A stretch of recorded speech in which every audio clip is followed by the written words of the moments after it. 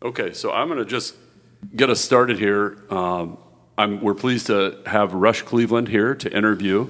This is the first, and we hope, what is many interview series to archive Cedar Valley and Iowa musicians and their life stories, and the backgrounds that they bring to the stage and to their music. We're here on the Octopus stage, and I'm just so pleased that you've agreed to do this. So, Rush, I'm going to have you just start off by telling us, where were you born? Tell us a little bit about your childhood. Okay. Right here. Cedar Falls. Went to Lincoln School. Graduated CFI. And it was the normal childhood, I guess. I enjoyed Cedar Falls. Yeah. What was it like back then? How is it different now than what you had as a child? Well, it was before the malls, before supermarkets. Yeah. You know, it was just a different era. I know, or I knew where every neighborhood grocery store was. A kid on his bike learns the town. Yeah. Hudson Road was the end of town, and Searly Boulevard was the other end. Yeah. It went out, you know, Rainbow Drive towards Waterloo, but otherwise, you know, where Pete Junior High, you know, that was all farmland. Where the mall is and all that was nothing there. Yeah, so it's changed a lot. Yeah. So you could get around on your bike. It changed a lot. Okay, so was Llewellyn's open back then? Pardon? Llewellyn's across from Lincoln School? Yep, Mrs. Lou. Yeah, awesome. That's cool. I know that. Okay, so tell me, what was the first music you remember hearing as a child? Well, the radio was always on. And we were just on the edge of town towards Benson, out towards New Hartford. Yes. So in the morning it was country, and in the afternoon it was big bands. Yeah. What station would you have listened to? I don't recall what stations it was, but it was country mornings and big band afternoons. Okay. The best, really. Yeah. Yeah. Would your family have had, in addition to radio, other ways to listen to music? Were you buying records back then? My folks had 78 records, 78. And I played them. Okay. Remember any of those artists? Yeah. Jimmy Wakely, Tiny Hill. You know. Yeah, that's awesome. So I would like you to talk about your experience learning to play guitar. How did that journey begin for you? I'm getting out of the Marines, and I'm at the bus station, and I meet a sailor and his girlfriend. They're $30 light for their bus tickets. So I gave him the $30. And I'm standing there, and here comes his girlfriend, and she hands me a Jap gut string in a box. I didn't know that was going to happen, but in there was the picture book, how to make a G chord, you know, and a C chord and stuff, and that's my first guitar. So you learned after being in the service? Yeah, okay. I was almost 21 when I got my first guitar. Wow. Okay. So I'm going to go backwards on that question a little bit. You were in the service? Yeah. Okay. Right out of high school? Yeah. Okay. I graduated in June, and I left for boot camp in July. Okay. So by choice or by draft? Were you drafted, or did you choose? No, it's 1963. Okay. Yeah. So it was a lucky accident, really. I'm in and I'm getting out when they're starting to fire up Vietnam. Right. I had done my time already. Yeah. So I was just lucky. Okay. If I wouldn't have joined, then I probably would have gotten drafted. So you have this guitar and you start learning by book. Who were your teachers? How did you what was the progression for you? Well, I got Joan Baez book #1. Yeah. And all the easy chords, E minor, A minor, D, C, you know, all the songs that I could play. Railroad Bill. Yeah. But it was when I came to school here, then I met other people just starting out. Also learning to play guitar. Yeah, we'd meet in the union. You'd meet 9 or 10 people there every day with their guitar. Hey, show me this, show me that. Yeah, start trading songs, trading ideas. Yeah. Yeah, what years would that have been that you were a student at UNA? Late 6, early 6, 7 I start. Okay. Okay. And I think at that time, is that when you met your friend Denny Garcia? Yeah. Yeah. Yeah, he was a student here too. We played under girls' dorm windows. All the leaves are brown and the sky is gray. That, you know. Yeah, they asked you to, or you were trying to get their attention? We did it. But I must say that the Cedar Valley had music in it when I started.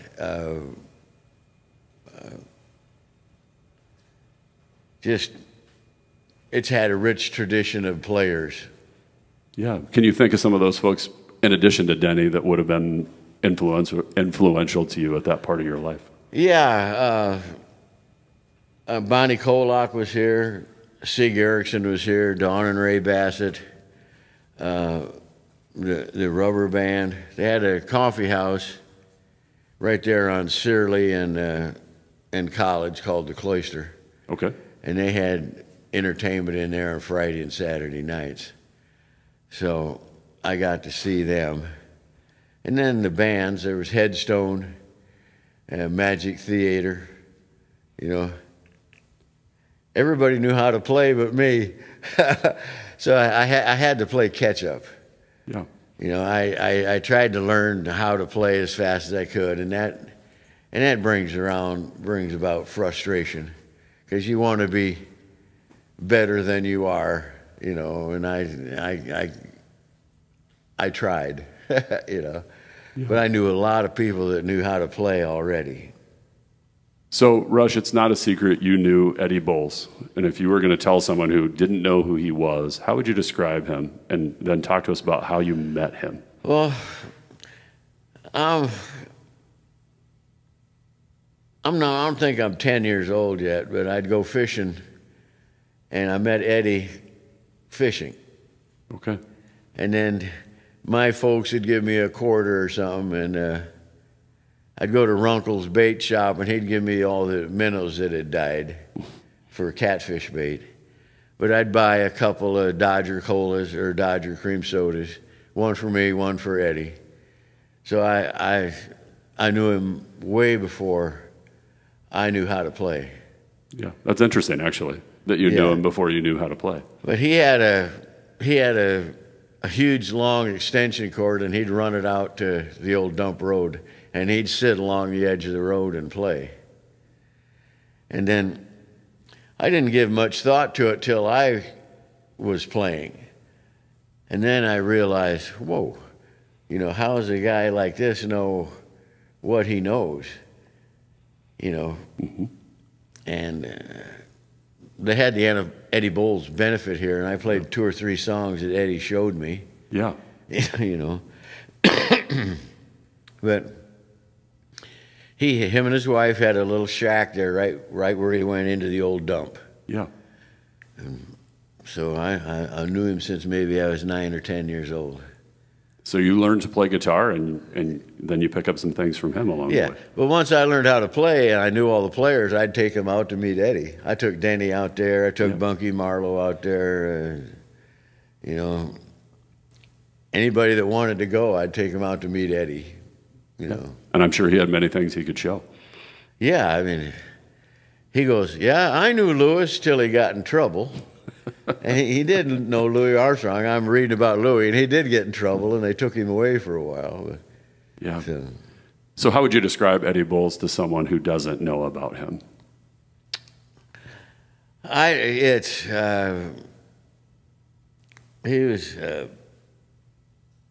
just like standing next to a big tree. He's just solid. You know, I mean, I think he was uneducated. Yeah.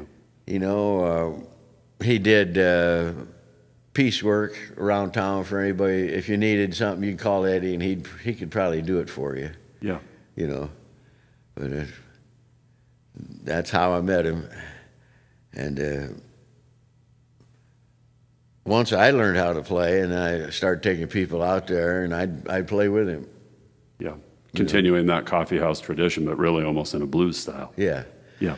Well, I ran a folk festival for 7 years, and Eddie played every one. Yeah. Where was that festival?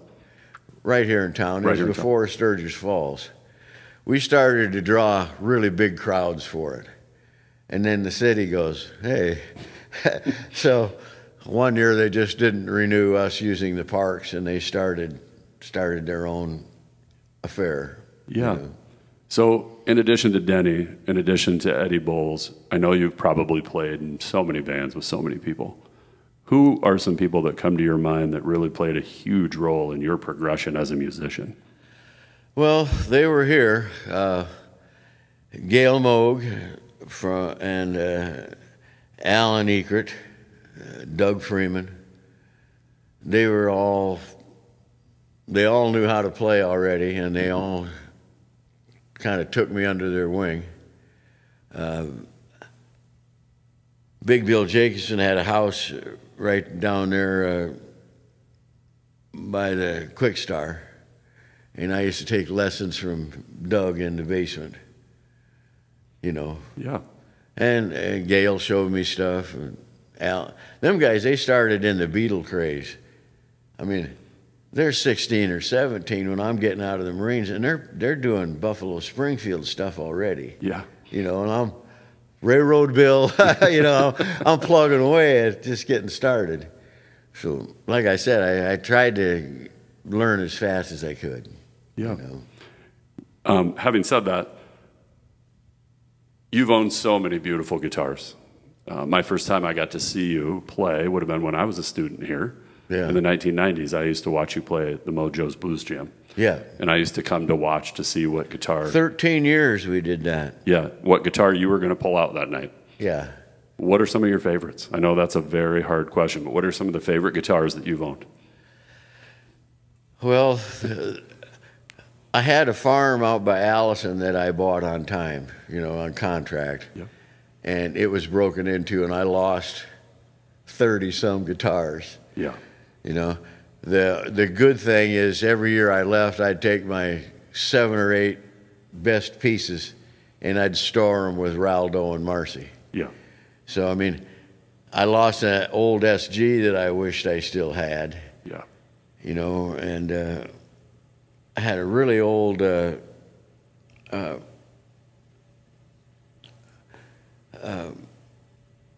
Craftsman. You know, they're worth big bucks now. It got stolen, you know, and I had several acoustics that got taken and stuff. But thankfully, I'm still rich in guitars.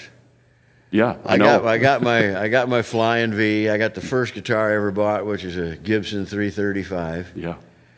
$150. The guy sold it to me. It came from a Omaha pawn shop. Got the orange oval sticker in it. I still got it. And I bought a Martin. You know, when I got out, I had Marine money. I bought a piano. I bought a saxophone. I bought a flute. I bought a guitar. I bought harps and harp holders. I bought a banjo. And I had number 4 at 401, $25 a month rent. You shared the bathroom in the hallway. And I went in there and just started pounding it out. Yeah.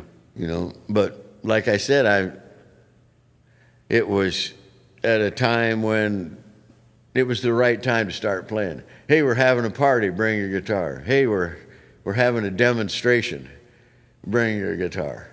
You know, I was invited to bring my guitar. Yeah. And I met other people that were playing, and hey, show me that, or hey, you show me that, or, you know, Dwight Deason,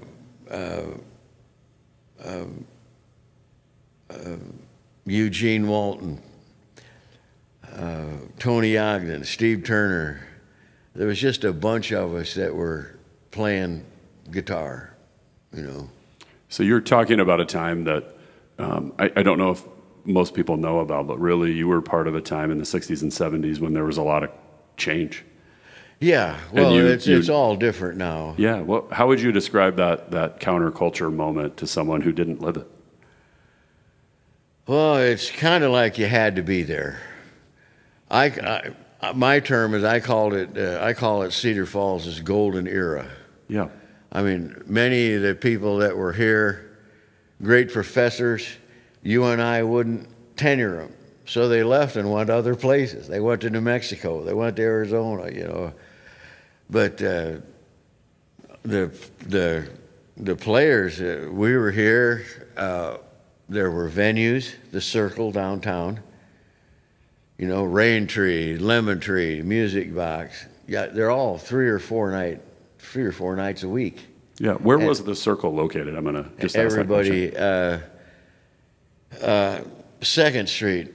It's a printing company now. Okay. Or it's right close to that 2nd and State Brewery. Yes, thank you. Yeah, it's right down there. Okay. It was a Higbee hardware store, and then they moved out of town, and Tony Denkinger moved the Circle in there. Yeah. So 3 or 4 nights a week you could go see music. You could play music. Yeah. Yeah. Well, about 71, I started getting paid regular. So you do the math, 50 years.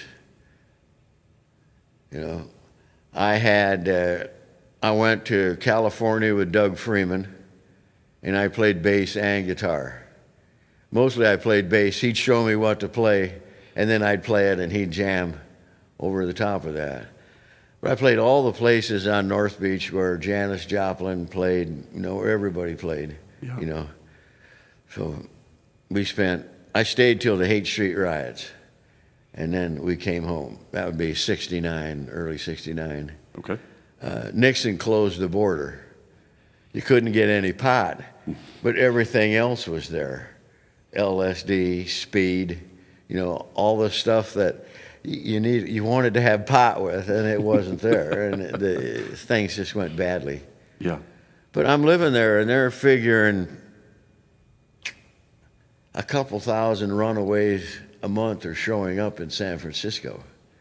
You know, I mean, every hallway, every unlocked car, the park was like a living room or a bedroom. You know, people sleeping there. I mean, the town did as best as it could to accept and accommodate everyone, but it just got to where they couldn't anymore. You know. But through all that time, I'm playing, and 15 minutes, give the bartender your name, and then they'd call you up. One time we're playing, and guys are throwing popcorn at me. You know, but online it says 9 out of 10 people that start give it up. I don't know. For some reason, I hung in there. Yeah. Do you think they give it up just because of what you just said, getting stuff thrown at them, not well, having places just, to play? You know, you gotta learn. You know, and it ain't easy. Yeah. You know, I did better with this hand. It was the strumming, and then I got the tip. Well, just play with everybody and try to do what they're doing. And then the guy says, take everything that you're playing and try to play it twice as fast. You know, so I got to where I could strum and I could hang in there. And the ability to learn and remember songs, which serves me well now. I started as a folk singer. Yeah. And I've got all that behind me. And then it was country, and I got all that. And then it was bluegrass. You know, only thing I didn't do was like long hair 70s rock.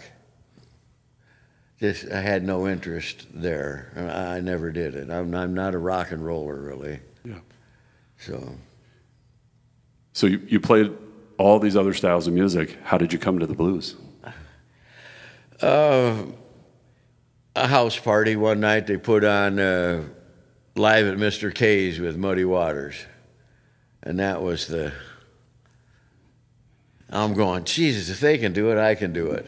I didn't realize the enormity of that thought. But then a little while later, I ran into B.B. King live at the Regal. I mean, they're the epitomes of some of their stuff. And I just, you know, I worked in a summer camp in New York, and I met a guy that came up to see relatives, a black furniture mover.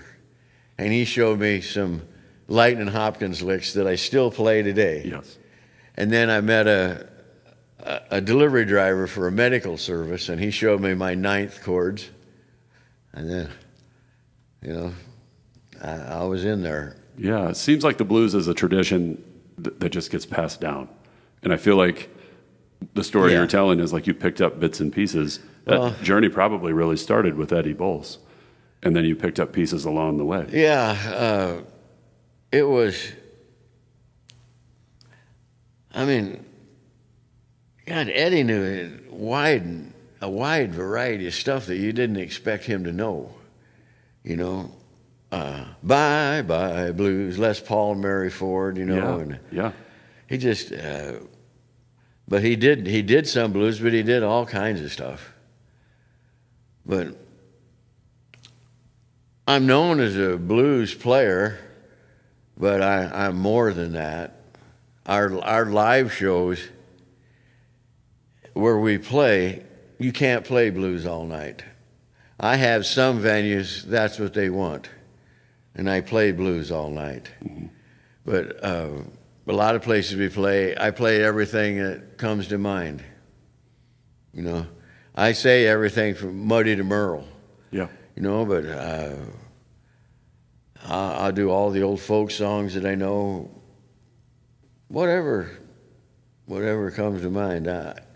Right. Will and Gordy, they're such great players that I play songs still that they don't know, and they're good enough to.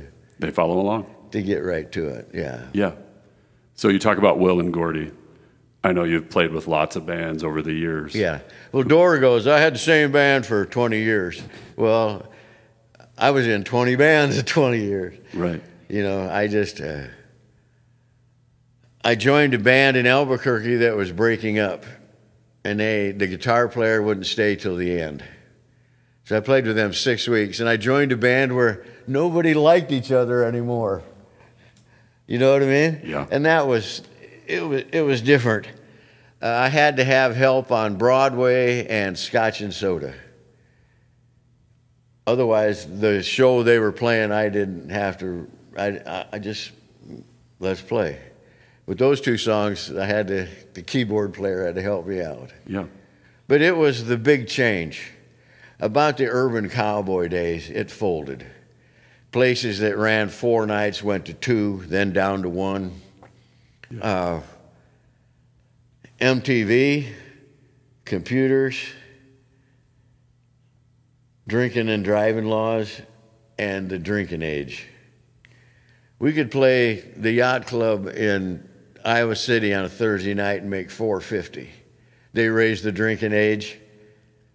Lucky if you make 2. I mean, you just cut off 2/3 of your crowd right then in a college town. They can't get in no more. Right. So, you know, and MTV, we'd be playing. I was with Dora then when it really started going, and people come up and ask you to play stuff they heard on MTV, and we're not. Right. Some bands went and did that. I never did. Right. I haven't changed a thing. I haven't. Yeah. I played through disco. I played through punk. You know, hip hop. Whatever was popular, I didn't care. I just kept doing what I was doing. You know. Yeah. If you saw us at Sunday Night Jam, me and Mojo had a band, and we played a lot. But like House of Large Sizes, they'd make as much in a night as we might make in a couple weeks or a month. Yes. You know, it just things would change. You know. Yeah. But it went from we did you know the hotel and motel gigs. You know, half off on your meals, rooms for free, 4 or 5 night gigs. They just, everybody just, we ain't doing that no more. That's just the way it's all one-nighters now. Nobody will hire you for 2 nights at the same place. Right. So at your age, is touring difficult? Like, what will happen when you can't tour? When you can't play out as much? Well, Will's the band. Will Quigg's the band. He books the band, and for 10 years, the last 10 years, Will and I have been together. And it was Jim and Will that wanted to use my name. In retrospect, I should have been more forceful in trying to use my name. I didn't care about that. I mean, I played in all kinds of bands in different names and stuff, but none of them had my name on them. So my recognition is just started in the last 10 years. People are calling us now. So I don't know, you know. But We're just going to keep going. I'm not ego driven. If there's 2 guitar players, I'm willing to let the other guy work as much as he wants. Yeah. You know, I'm not big on it. I was coming into my 60s and I had to improve. I bought a battery powered amp. I got a bunch of guitar books. And then I'd go to New Mexico, and every winter I'd sit in the van with them books, and 11 years worth. You know, that and playing a trio really forces you to grow. Yeah. So in my mind, I'm playing the best that I ever have right now. This is my Paint My Masterpiece year. Yeah. Hall of Fame of Iowa and going to Memphis in the Blues Challenge. Yeah, so talk about that. Like, how did you get to, how were you invited to do that?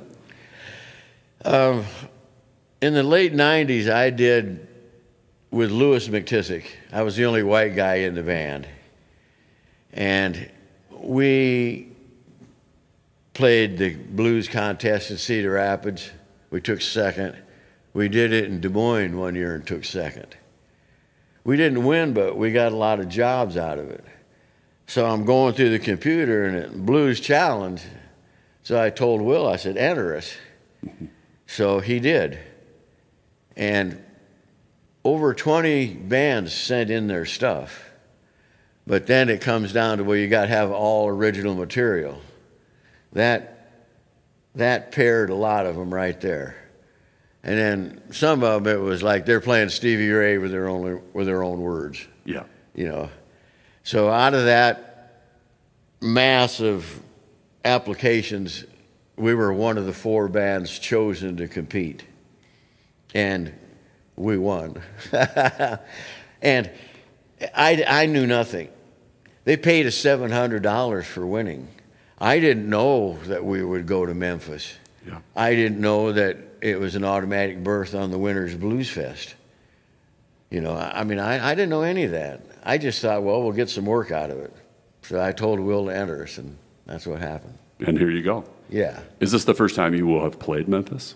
Huh? Is this the first time you will play in Memphis? Yes, I've been there, and I have visited, but I have never played there. Yeah, it's a wonderful place. Yeah, so we're going to check it out. You should. Yes. There's a lot to check out. But I know all about the, the early blues, the one guy at a time, the acoustic voice. But I come in when blues meets electricity, Chicago. That's where I come in. Yeah. Muddy Waters, Albert, Freddie, BB, Sun Seals, all. That's where I'm at, Buddy Guy. Yeah. And I've never learned one solo note for note. I don't copy. That my strongest attribute as a player is, if you played 10 guys, you'd listen, you'd know, hey, that's Rush there. You know it would be me. Mm-hmm. So that's, and I write good tunes. Yeah. So, and you record regularly? Every year. Every year. How many years have you done that? Since 1979, I've made a recording a year. Okay. That, like a full release or song or? No, I made cassettes in the beginning. Okay. You know, Doors got some stuff that we did in 77 on tape. Mm-hmm. But since 79, I've made a tape every year. We just finished one. He's mixing it down now. Amy's on it, Kathy Henry Rolfe's on it, Sophia Landis. The girls sing 6 songs, and it's all blues. Yeah. All written originals by you. A lot of it is. Yeah. Some of it I did classics. Yeah. But I did it my own way. Yeah. You know.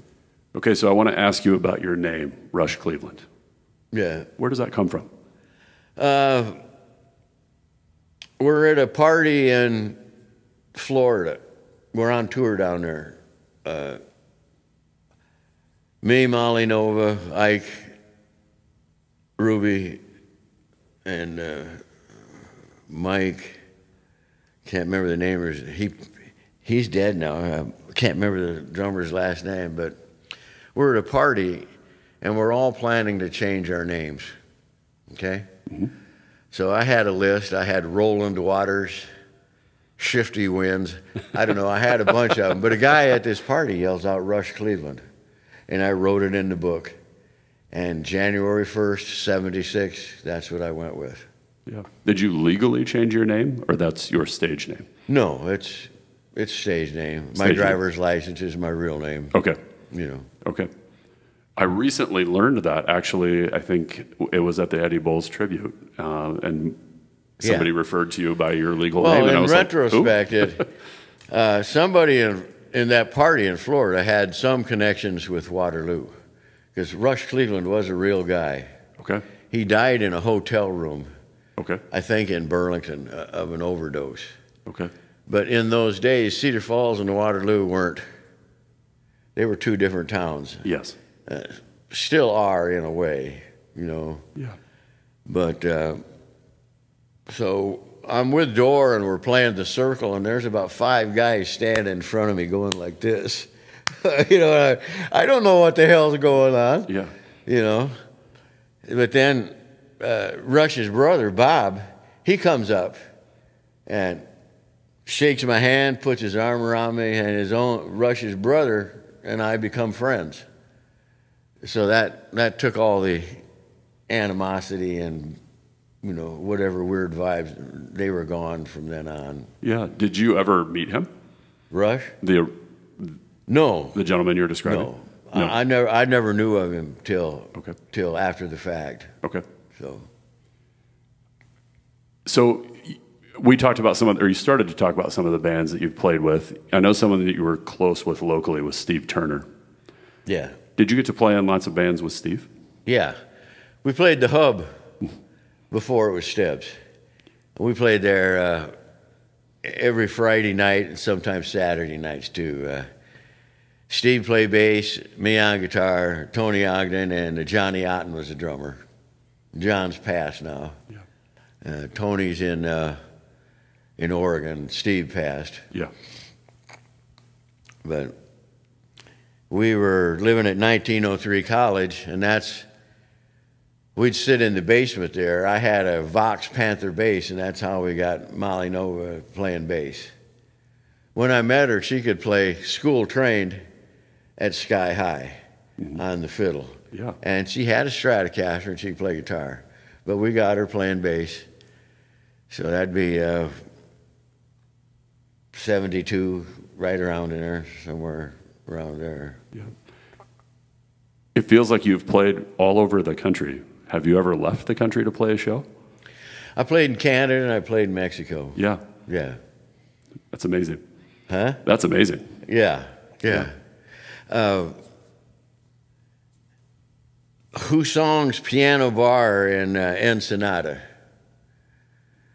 It's where the Americans hung out on the weekends. Yeah. So just by going in there all the time and hanging out, I got the gig there. Yeah. And then in Mexico, in Canada, I went up and we're in a valley, you could get one radio station. We go to a party and I'd start playing and everybody, I mean, the music was so rare and so scarce that everybody just crowd around me while I'm playing. I mean, it made me self-conscious for a while because lots of times you play, nobody will look up, you know. We went from maybe Ontario all the way to BC, you know. I played all along through there. So touring around the country is something you did in the 60s and 70s. Was there a time that ended and you became more local or more in the Cedar Valley? Well, when you're young, you move around more, you know. But I'm 77 to 86, I'm in and out, and mostly out, you know. I got out of my truck in Norman, Oklahoma. I'm on the campus there, university. Yeah. And I'm on a park bench. I'm playing maybe the third song, and this girl comes by, and she says, well, my friends play this place down the street. So I go down there just as the couple that's scheduled to play that night, they want to go see Willie Nelson, who's playing 100 miles away. And the owner looks at me and says, what the fuck you want? And I says, well, I want to play. And he says, well, can you play tonight? Okay. But so I got paid. I could pick anything on the menu. I got paid. I played. And I slept in my truck out back. So I got up that morning, and I started up. I pulled out on the street, and the light was red, and out of the alley comes a big dairy bus. And on the side of it, it's written Blues on the Move. And the light turns green. I pull in behind them. I follow them across town to the club they're playing at. They hire me on the spot. Yeah. So I did 2 winters with them in New Mexico. Huh? Yeah. So, and through them, they had me everywhere. You know, Santa Fe, Cerrillos, you know, all the gold in New Mexico. And with them, I opened shows for Brownie and Sonny, Commander Cody. Mm-hmm. They were pretty well connected. Yeah. So I want to, the Blues Challenge is coming. You're regularly gigging. I know you're going to enter a time where you don't play as much because of the cold.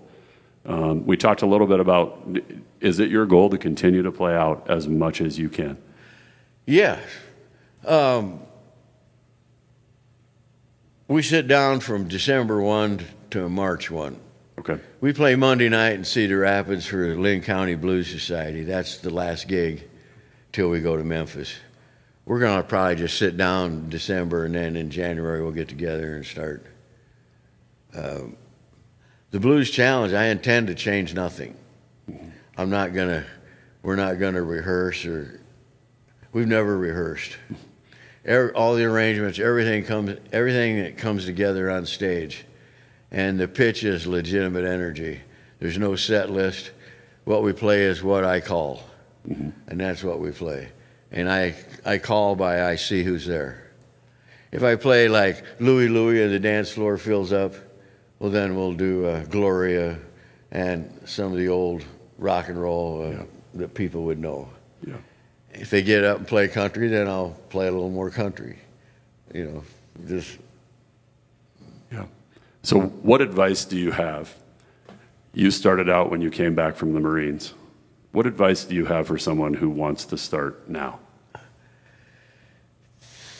Well, it's some things are the same. You have to learn.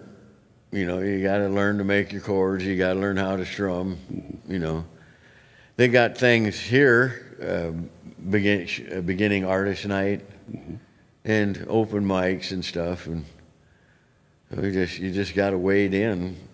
You know, I was just fortunate that when I started, there was all kinds of people around me that were at my level, or, you know, hardest thing, you may be starting, but you don't know anybody else that is, you know, so you gotta, you know, I was at a good spot to learn, or a good place to start. Yeah, absolutely. Yeah. It's a little different now these days. Starting out in music looks radically different than it would have for you. Yeah. Yeah. We touched on that about just all the things that came into being. When I was young, if you wanted to do something, you had to go out. Yeah. There was no staying home playing video games. You know, there was no music on the TV. Mm-hmm. You know, when I was a teenager, we go to Electric Park, and they had 5 guys that would line the cars up. That's how many people were going out. Yep. You know, and it was that way everywhere. A town support 5 or 6 places with 4-night gigs. Now you struggle for a town to support 2 or 3 with 1-night gigs. Right. You know, It looks different. Yeah, expense and the law, drunk driving. Yeah. I went through it twice. Wisconsin did it before Iowa. Mm-hmm. So we're playing this place outside of town, and the cop got the breathalyzer right in his car, and he's sitting in the fucking parking lot. People are going home at 11:30. You know, I told that bar owner, I said, man, hey, go out and tell him to get out. You're killing you. And within a while, they were closed. Yeah. You know, it's just the way it was. And smoking, too. When I was in Austin with Raldo, they'd do a smoking show, and then they'd do a non-smoking show. And the amount of money generated at the bar, it was enormous, 30, 40%. If you could smoke and drink, it generated a lot more money than no smoking shows. Right. And I in the old days, Stebbs was littler than it is now. And everybody in there smoking. I mean, I played smoke-filled rooms, man. Yes. I mean, unbelievable. I mean, I'm not upset about it, but it affected things too. Oh yeah, for sure. So, all these venues, what are the top few that you remember? The favorite places to play as you look back on your career. Yeah, the Circle and Stebbs. The Rain Tree was out here by the apartment complex. It's a laundromat now. It was a good place. You know, the T-Bird, Carl's, the Music Box. There was a lot of places to play. Colony Club, Chesterfield, Purple Parrot. All in the Cedar Valley. All right, Cedar Falls, Waterloo, all of them. Wow. But that was when everybody went out. Yeah. So you know. Yeah. Yeah. Well, Rush, I want to thank you for taking the time to come in and talk. Yeah.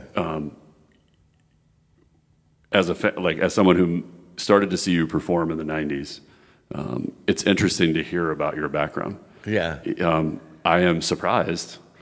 I always saw you as someone who started on the blues, and you said, and I know that not. Now, Woody Guthrie was my first hero. Yeah. You know, Woody, Bob, Johnny Prine. Yeah. When I heard Johnny Prine, then I realized I could write songs about anything. Because he wrote a song. Last night I saw an accident at the corner of 3rd and Green. Yeah. He could write songs about anything. Yeah. So, but being a singer-songwriter's been important to me. Yeah. And I think you bring those influences into what you're doing now. Yeah, we do John Prine all the time. Every night, sometimes. Yeah. Tom Paxson. I'm even doing Kingston Trio. We're doing the Greenback Dollar. You know, whatever I learned, and I have the ability to remember. I mean, I don't know how many songs I know, but I know a lot of songs. Yeah. But, you know, whatever happens, whatever comes out is what comes out. Yeah. How many songs would you estimate you would know? I don't know.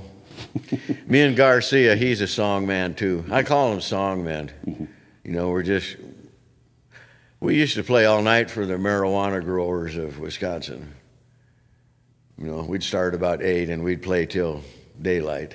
Yeah. And we wouldn't run out of tunes or have to repeat a tune. So we're just fortunate in that. Yeah. In that respect. Yeah. So. Well, again, I want to thank you for sharing a little bit about your history and kind of your life experiences. Yeah. Well, I'm intending to play as long as I can. Yeah. Buddy Guy's out at 88. So it's by the year. Yeah. You know, and nothing's easy anymore. If it's a long drive, Will does it. If it's a short hop, me and Sherry do it. Yeah. He likes to have a few beers. Yes. So if it's a long haul, then he doesn't drink so that he can do the driving. So we can do the driving.